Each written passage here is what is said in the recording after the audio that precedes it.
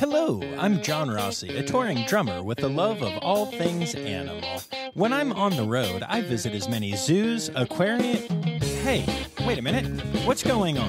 Hey, what's going on there? Hello? Hello? Hello? We interrupt your regularly scheduled program to bring you Rossifari Zoo news. News you can use from the world of zoos and conservation. Every week, we bring you breaking news and analysis from around the globe, featuring the animals you love and the people who care for them. And here's your anchorman, John Rossi.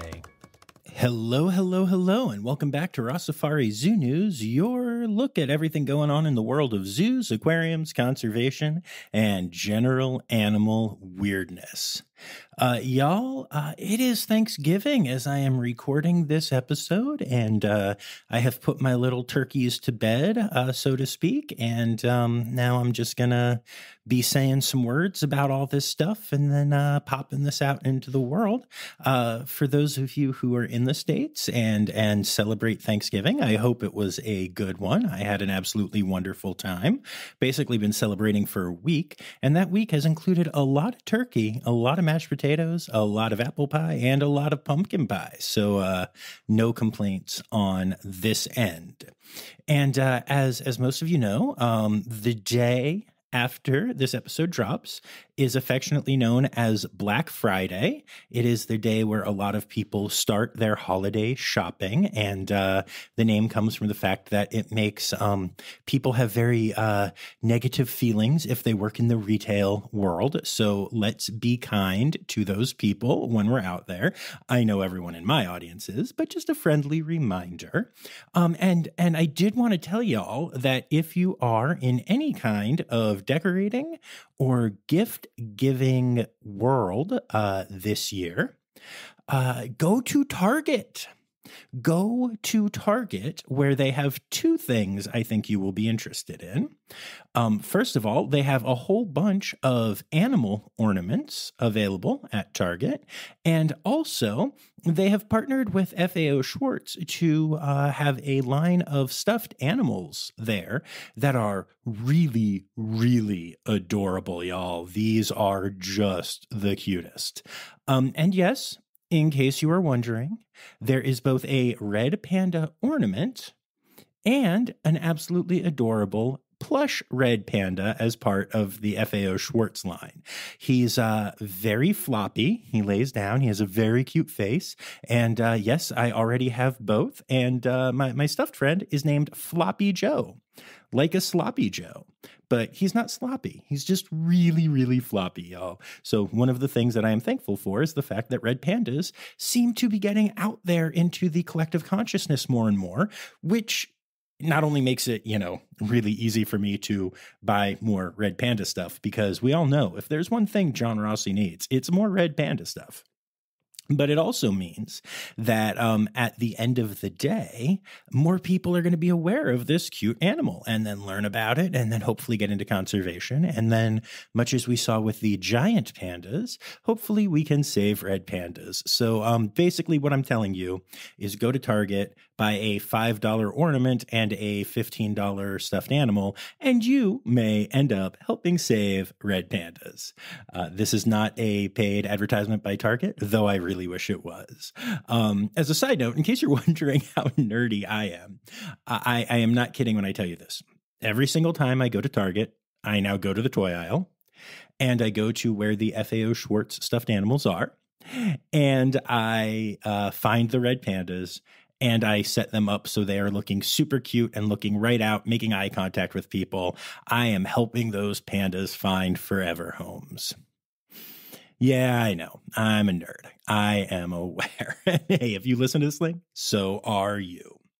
I have one other thing that I want to talk about before we get to our zoo news stuff, which is, as you may have seen on my socials, I am now collaborating with LE Artisan Studio and our friends at Penguins International They're doing a contest together, and as a brand ambassador for the artist, I'm helping promote it.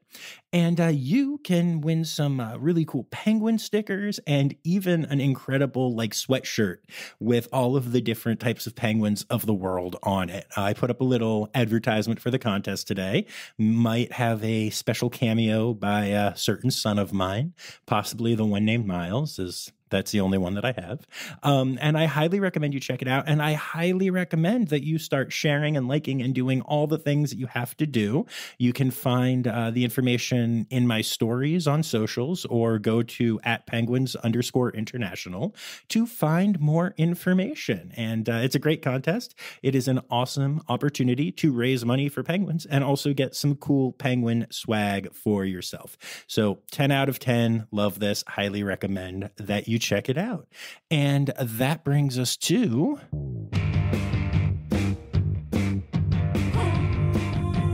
Time for Zoo News. Time for Zoo News. all right. So we're going to start it off like we usually do, discussing some really cool births. And the first one I'm particularly excited about. The Kansas City Zoo has announced the birth of a baby tree kangaroo Joey, or as we like to say on here, a tree kanglet. The little pouch potato is still hanging out in Mum's pouch, but thanks to incredible training that allows for pouch checks, you can see her face now by going to their social media pages. As a fun side note, the mom is named Nokopo and is actually the sister of LaRue, one of the tree kangaroos you all have gotten to see on my socials and hear about on my episode with Mac from Roger Williams Park Zoo. 16 Solomon Island leaf froglets have hatched at Point Defiance Zoo. This is one of the few frog species out there that actually hatches as a frog, not as a tadpole. They are still born super small, though, around the size of a chocolate chip, but they're fully formed frogs. Just little tiny frogs that you could put a whole bunch of into a cookie. Not that anyone wants to make, frog cookies, but you get the point. Anyway, Solomon Island leaf froglets and frogs in general are a really cool species, and this is really exciting news. Speaking of cute species and exciting news, Cleveland Metro Parks Zoo has announced the birth of a male tufted deer. Now, mom and baby will bond behind the scenes for a while, but they should start to make appearances on exhibit before the holiday season is over. So if you want to go and check out a tiny little baby deer, you can do that before Christmas, Hanukkah, etc. have all wrapped up. And hey, let's talk about tigers for a bit. So Zoo Miami has announced the birth of a female Sumatran tiger cub, or tiglet, which was actually born all the way back on September 6th, but which still remains unnamed. Now, this is an especially special birth for the zoo, as the cub's father, Biryani, has passed away just earlier this month, actually, from cancer. So while that was a sad loss, it's really nice that this tiger's legacy will get to live on in this newly born offspring. And speaking of tiglets, the St. Louis Zoo has announced the birth of 3 Amur tiger cubs earlier this month. Now, Amur tigers are an incredibly endangered species, so every birth is a huge milestone.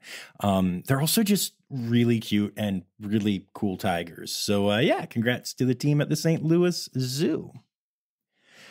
And then finally this week in our births section, our friends at Wildlife World Zoo in Arizona have announced the birth of a female white rhino calf born earlier this month.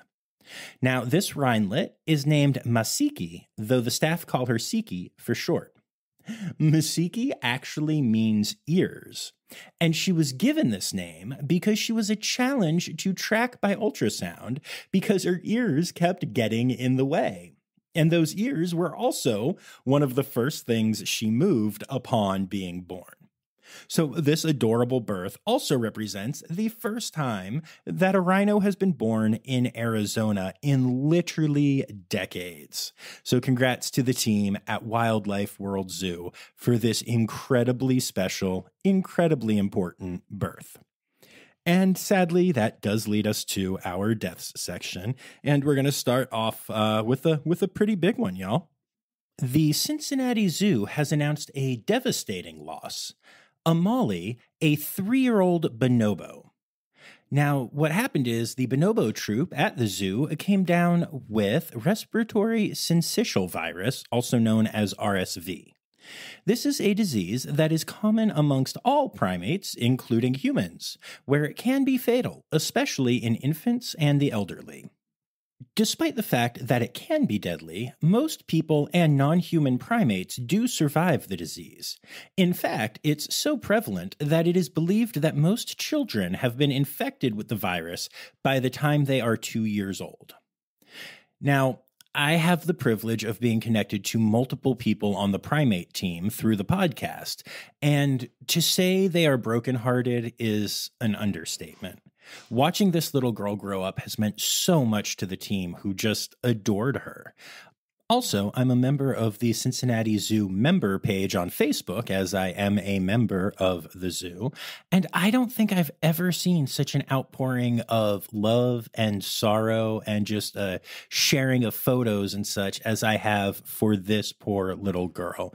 It seems like everyone, even slightly related to the Cincinnati Zoo, is just devastated.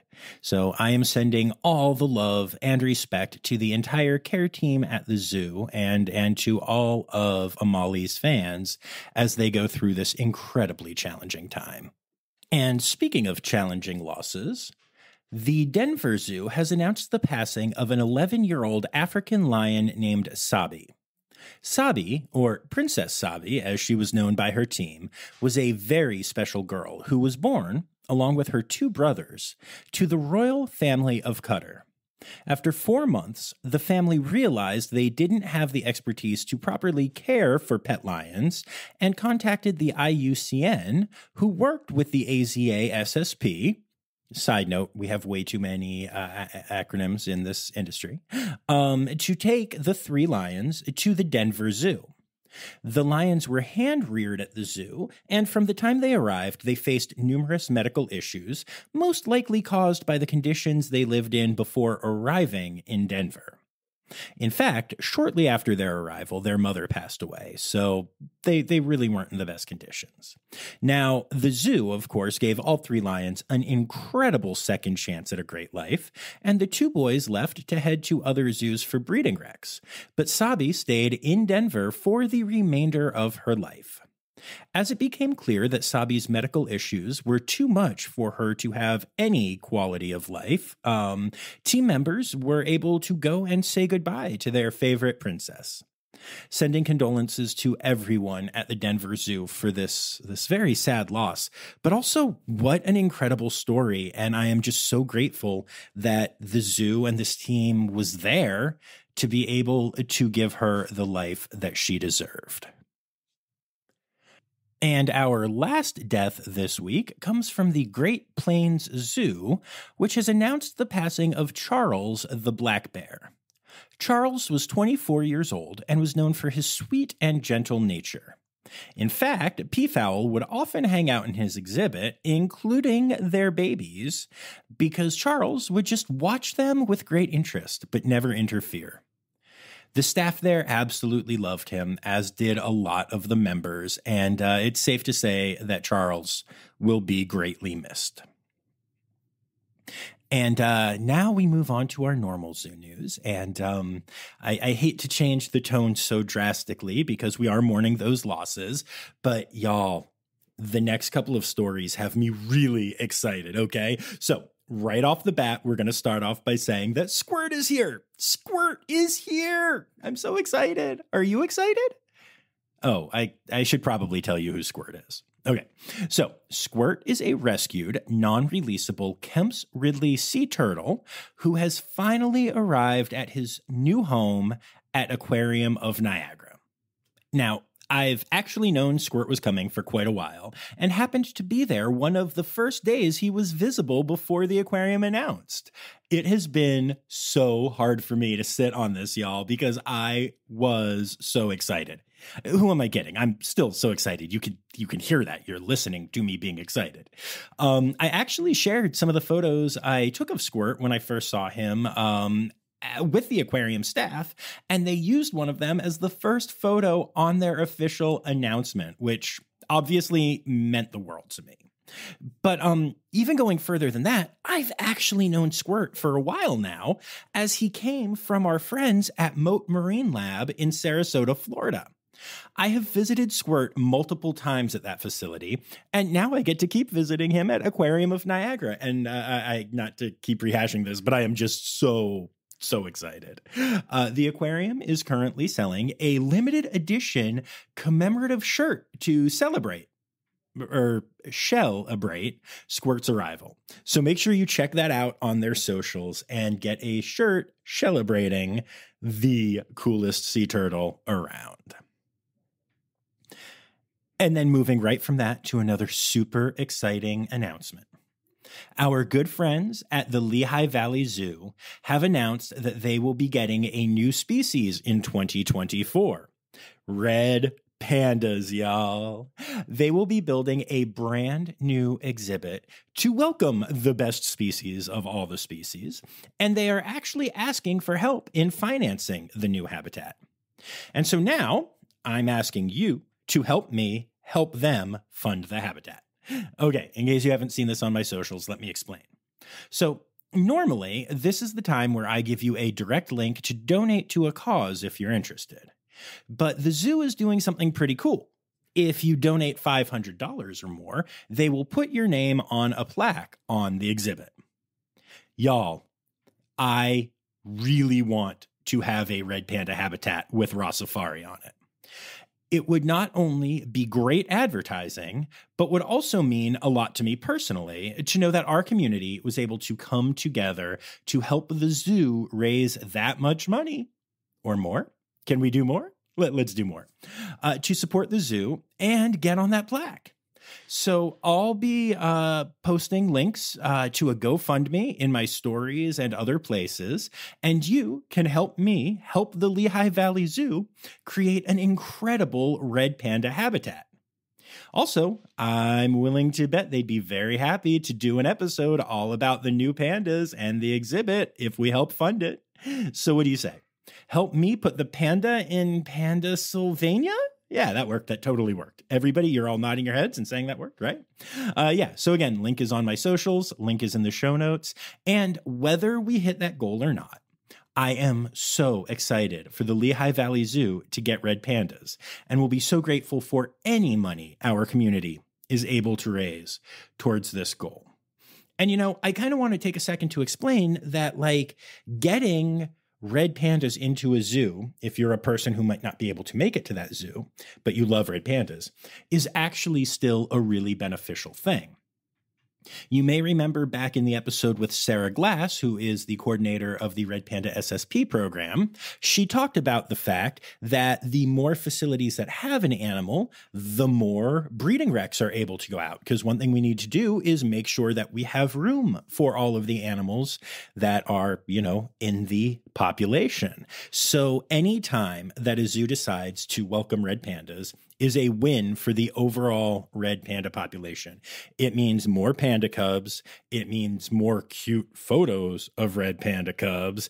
It means more chances to get another amazing, adorable, spunky animal like Bandit, or just the cutest, sweetest girl like Miso into the population. So if you are able, please, please, please contribute. Please help me help this zoo help red pandas.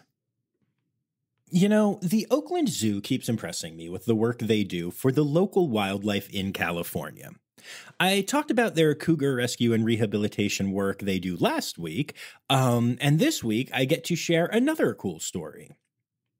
One of the hospital keepers at the zoo, who is named Nikki, recently went out into the wild with the team at Pinnacles National Park to do health checks on 3 California condors before they start laying eggs for the season.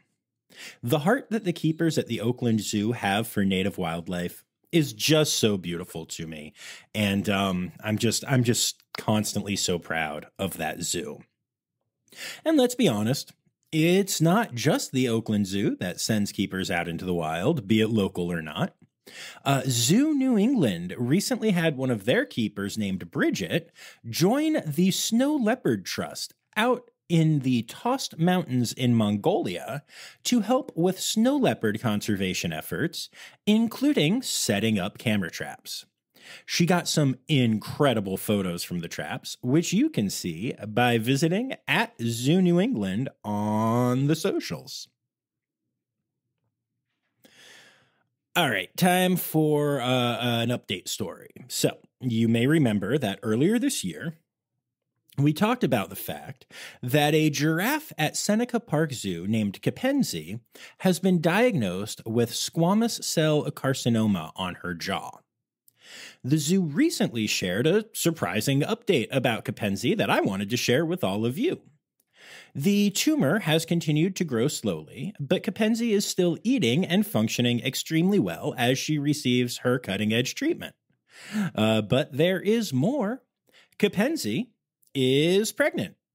It is believed that the calf, or girafflet as I like to say, will appear later this winter. Now, it is worth mentioning that giraffe births are always considered high risk, and Kipenzi having medical issues only makes this one more so.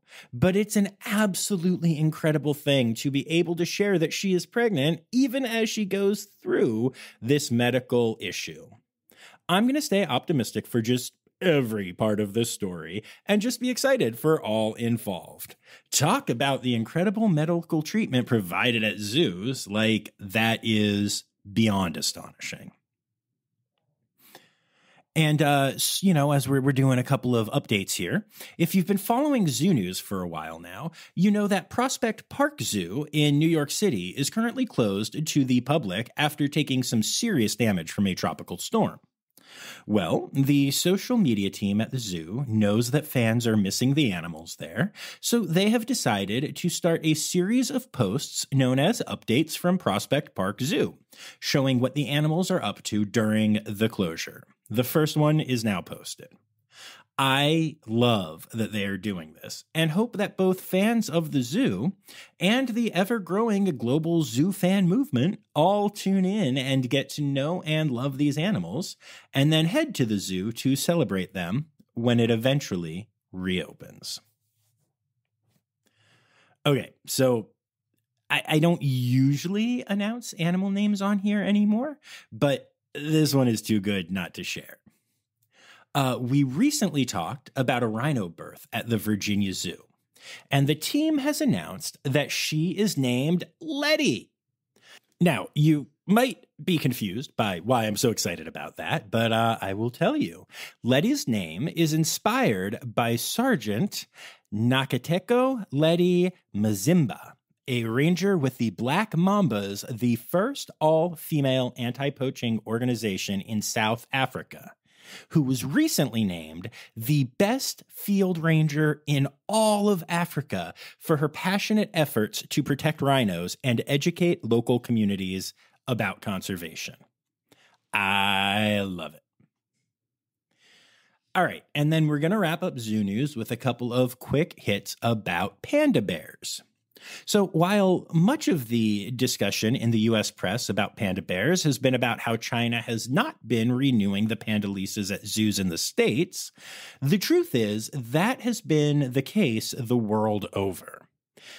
Edinburgh Zoo has announced that there is only a little more than a week left to say goodbye to their panda bears before they head back to China.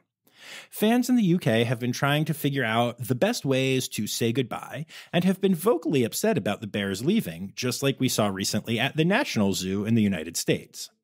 Luckily, there is hope that the program will start up again soon, as we discussed last week.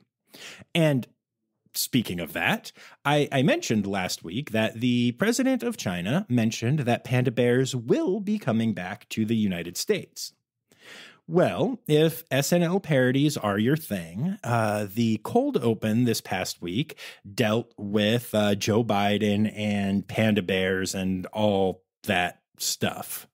Also, friendly reminder to newer listeners, I was on SNL once. Cool story, huh? Stereotypical animal podcast theme song. Here to bring you to conservation news. All right, and that brings us to conservation news. So, we've all heard about the California wildfires that seem to happen every year, ripping a path of destruction through parts of the state and wiping out large numbers of animals in the process, as well as destroying their habitat.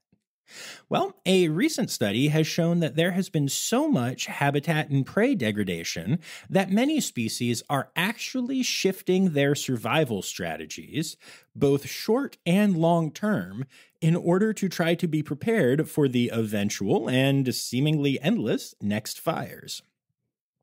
Now, moving away from their standard habitat and finding new prey items are two examples of ways that animals are changing their behaviors at both individual and species-wide levels within the affected areas.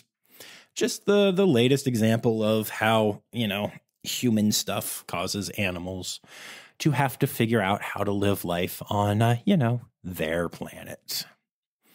One of the big threats to wildlife around the globe that people don't often consider are dogs and cats. Now, we've talked about this before in a variety of ways. Pet cats that are allowed outside, as well as feral cat populations that are allowed to thrive, are devastating to the animals that live in their area.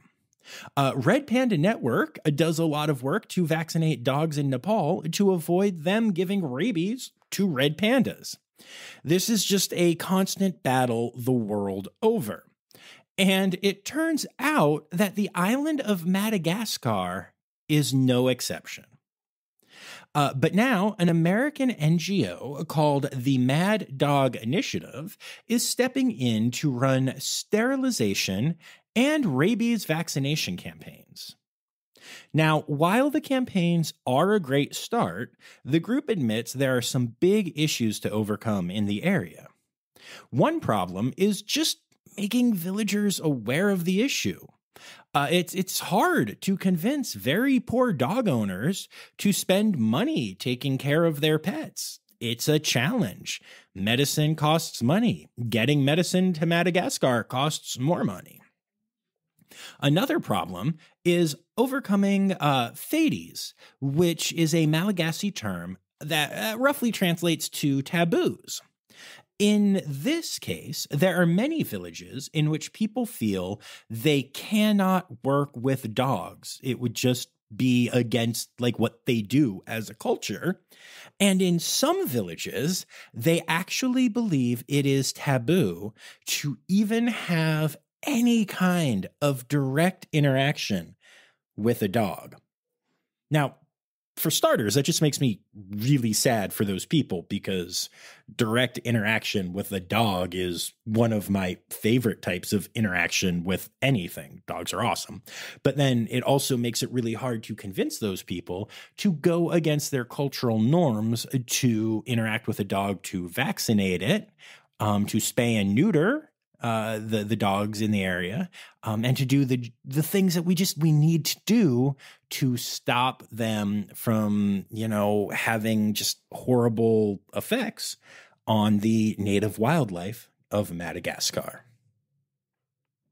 And then last but not least in conservation news this week, there is some great news out of New Guinea. The wild singing dog population in New Guinea has been thought to be extinct for many decades, with the last confirmed sighting coming in the 1970s.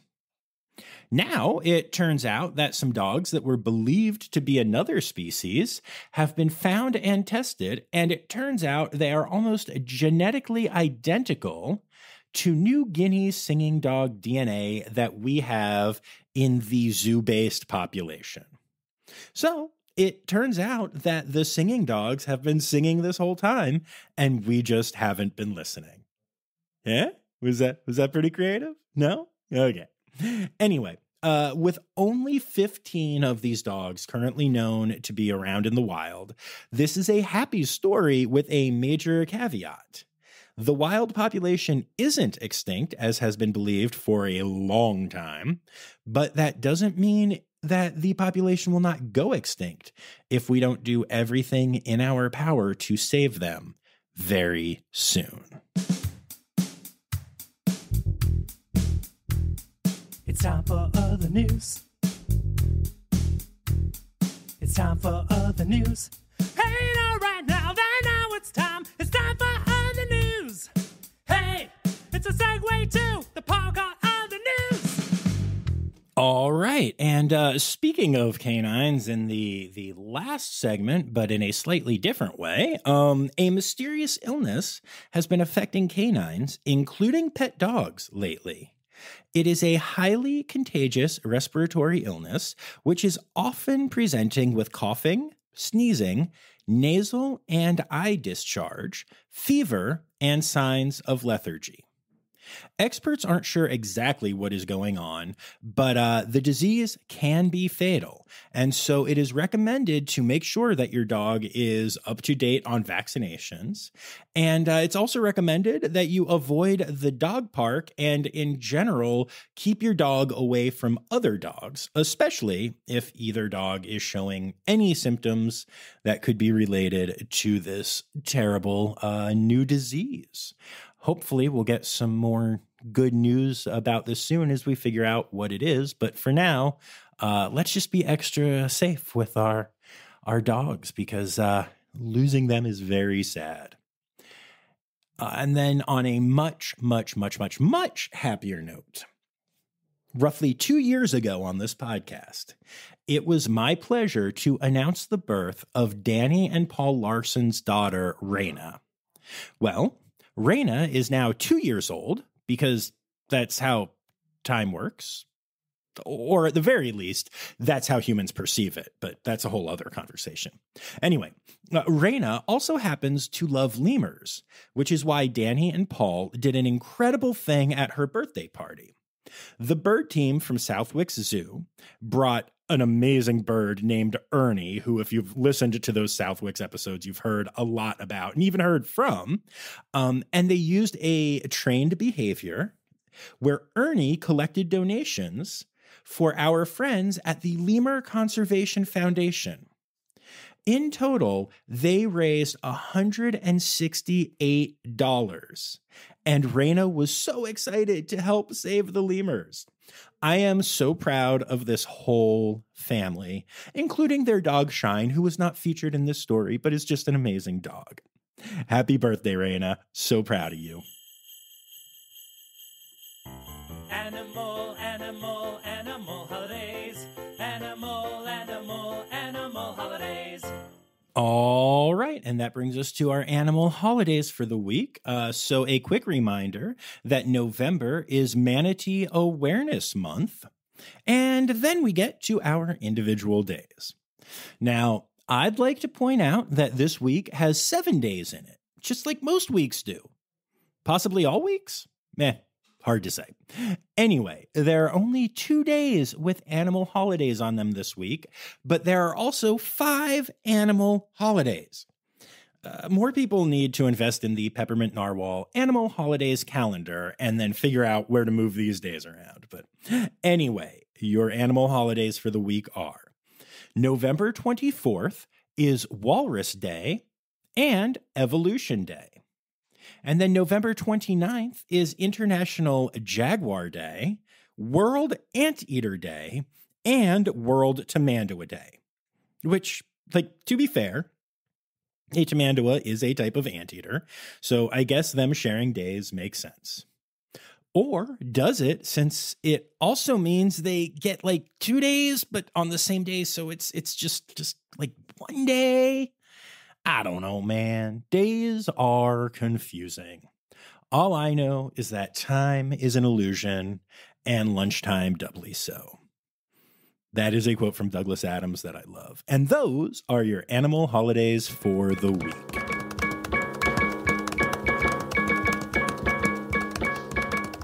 All right, so there you have it, folks. Another week of Rossifari Zoo news is in the books. And the next time that y'all are listening to a Zoo News episode, we're going to start talking about animal holidays in December, the last month of the year. I don't know about y'all, but it feels like this one has really flown by.